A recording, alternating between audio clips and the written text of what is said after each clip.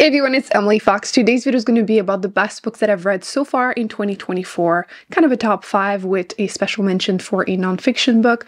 I feel like I've been a little bit in the funk this year so far, but when I look at all the books that I've read, which, let me put them on the screen month by month, I believe I finished 28 books in the first 3 months of the year. So like, not a reading slump. I felt like I wasn't reading amazing books, but I think it's just me because I did not struggle to make a top 5. So clearly it's a me thing. It's the weather, okay? You can tell it's kind of dark and moody right now, which I think works for the setup, but top 5 of fantastic books that I would recommend, plus a nonfiction recommendation. I usually do these top 5 just randomly, but not today. I'm going to try to do from special mention to favorite. So the special mention for fiction would be Part of Your World, which is a romance, an adult romance, which I'm not usually a huge romance reader just because I've grown to really resent like insta-love, very like YA kind of romances, and this one was very different. You had warned me that it was going to be better, and it was. So much so that even though I listened to it as an audiobook, which romance audiobook, again, the cringe factor could have been too much, but no, I was giggling,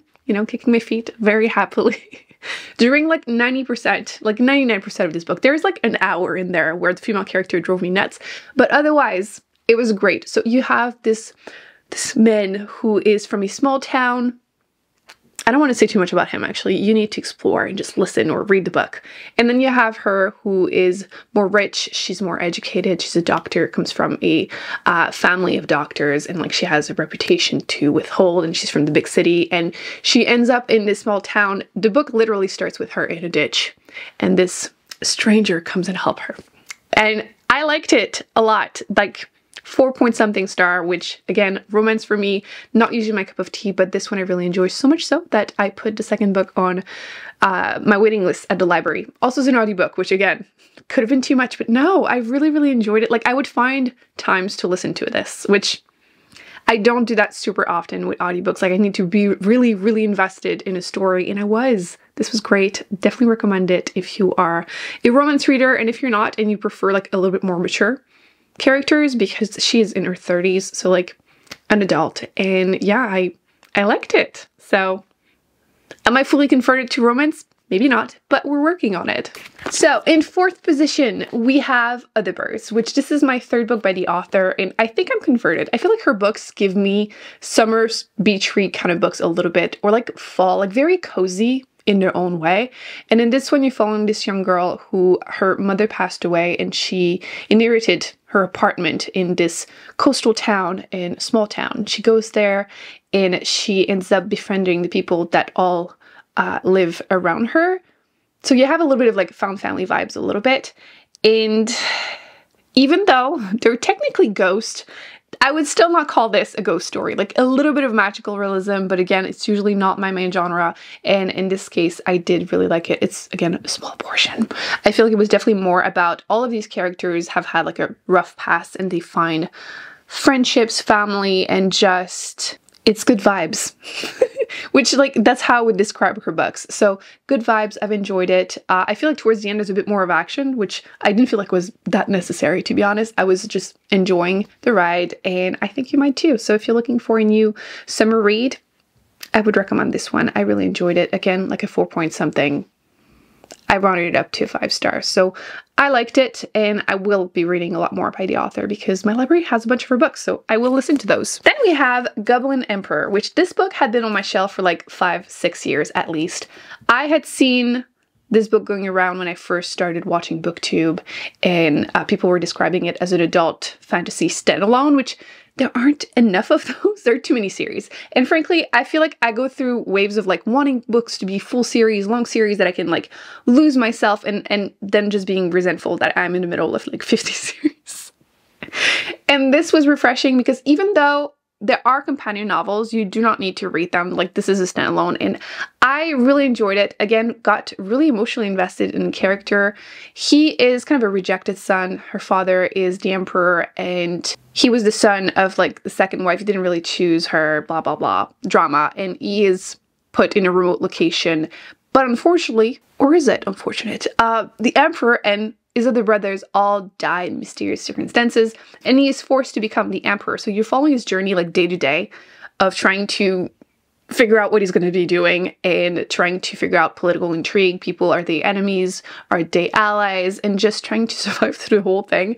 And again, I still feel like this felt a bit cozy, even though, because it's just so day-to-day and the main character is very likable, and I just ended up really enjoying it. The only thing I would mention is that there are a few sections that are written like Old English, and like English is not my first language, and I've never like been taught what each word means. I mean, context clue, you can figure it out, so it's not that difficult, but I just wanted to throw it out there. There are a few words, even like the names of like the hierarchy at court, whatever, they have different names than what we have in our world. Again, fantasy world is fine, but like might take you a second. But overall, was invested. I enjoyed it. Kind of a murder mystery, like I said, but still kind of cozy.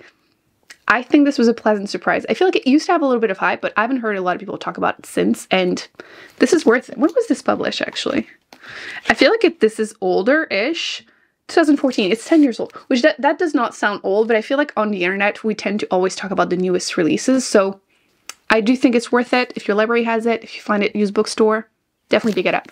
The next two are books that I've read because of you, which like I thought this would be an interesting challenge to do, just in general, reading more of your favorites, because over time you either follow me because you like me or my cats, which or because we have similar tastes, or sometimes the opposite. You hate everything I love, but everything I hate you love, so you pick those.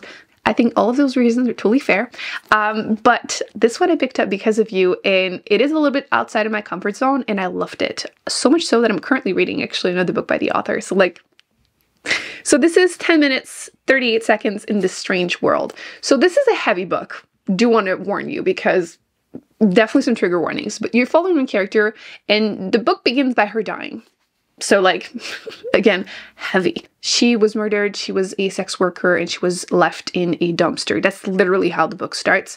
And then for the first part of the book, you're following her for the 10 minutes and, 38 seconds that her brain is still functioning. And you have all the flashbacks of her life and how she got there, and all the more important events, and especially the most important people in her life. And you grow really attached to them. And then in the second part, you can see how her death affects them. And like, there's a little bit of, things happen. There was a section I misty eyes. We're just going to say that. And yeah, I really liked it. Again, definitely a heavy book, but I do tend to like those, and this one worked. Like I said, it's a bit like historical fiction, literary fiction, just a little bit outside of my comfort zone, and like I said, really enjoyed it. I bought 2 more of her books, and one of them I'm currently reading, and I have a good feeling, so yes, 5-star, do recommend. And then, #1 position. I feel like everyone can guess if you've seen any of my videos this year, because this was the first book that I read this year, and we're gonna say it's the best book that I've read so far this year.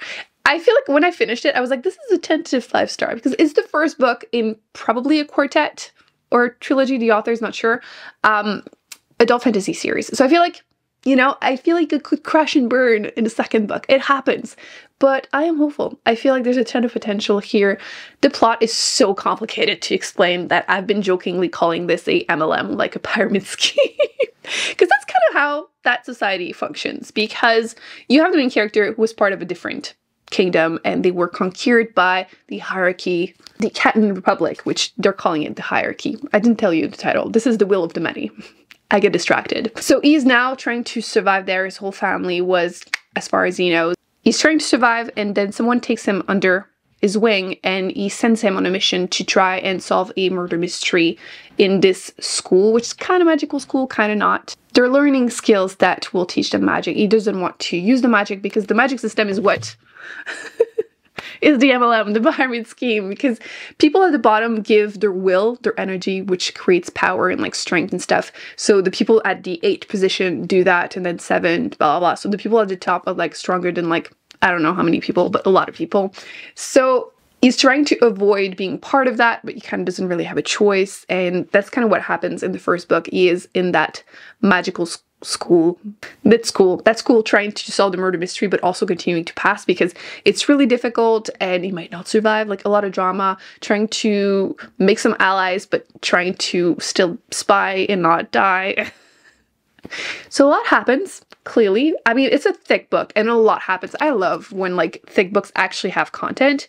This one is like over 600 pages and you get really invested in his friendships. There's a little bit of romance, which frankly, how dumb can you be? Because this is not the time. There are a few moments that was like, like there's one thing that I feel like was really convenient. And I do feel like the main character doesn't sleep as much as he probably needs. But I overall was really invested. I feel like towards the end, the author makes some choices that I wasn't expected. I was pleasantly surprised. And the ending, I don't feel like it's a cliffhanger. I feel like people debated that with me, but I feel like it makes you want to continue, but I don't feel like it's a cliffhanger.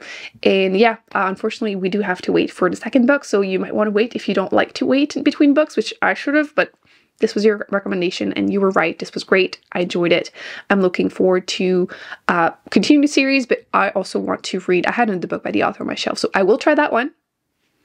And hopefully, maybe a new favorite author. If not, I'll just continue the series. And then last but not least, I wanted to recommend some nonfiction because as always, I'm trying to read more of them and it was really hard to choose one. I need to do more videos like beginner-friendly nonfiction. I've done some in the past if you're interested. But I think the best one that I've read this year was this one, which was a tough read. This is The 7 Necessary Sins for Women and Girls, which is a nonfiction about feminism / just following the author. She seems like a really cool person. I feel like that helps in nonfiction books whenever they're talking about including portions of their lives. And she is a journalist and activist. It doesn't say so in the back, but I'm pretty sure she was born in Egypt to a Muslim family. She lived in Dubai, she lived in the UK, and now lives in the US. And she participated to, like I said, she was an activist. At one point, there's a story she tells that she got her hand and her arm broken. Like, anyway, she has lived a really interesting life. And she goes through the 7 necessarily sin that women and girls should do to try and dismantle patriarchy. So you have anger, attention, profanity, ambition, power, violence, and lust. Personally, I preferred the first couple ones. You can probably tell from the amount of post-its in the beginning. And I thought it was really, really interesting, unfortunately relatable. And yeah, I thought that was great. I do think I would have not enjoyed it more, but I would have gotten more out of it as a teenager. I feel like younger women and girls should definitely read this. I feel like, yes, it's angering because obviously that kind of topic, but kind of in an empowering way. I don't really like the word empowering, but kinda. So if you are looking to read more nonfiction, I would highly recommend it. I had already had another book by the author on my TBR, which I didn't realize was the same author. So I will be picking that up because I'm curious to read more by her. But yes, this was great. You can tell she is a journalist. I feel like the way it's written. And yeah, would recommend. Out of 28 books so far that I've read this year, these are the top 5 plus one nonfiction that I really enjoyed and I would recommend. All the other ones, some of them are good, a few big disappointment. I think my biggest disappointment was, I don't remember the whole title, it's too long. That was my biggest disappointment so far this year, but it's not even out yet. As soon as it is, I want to hear what you guys think about it because to me, it was such a... That's it. I would love to know in the comment section the best books you have read so far this year for the first quarter of the year. Anything that you think we would enjoy. Thumbs up, subscribe.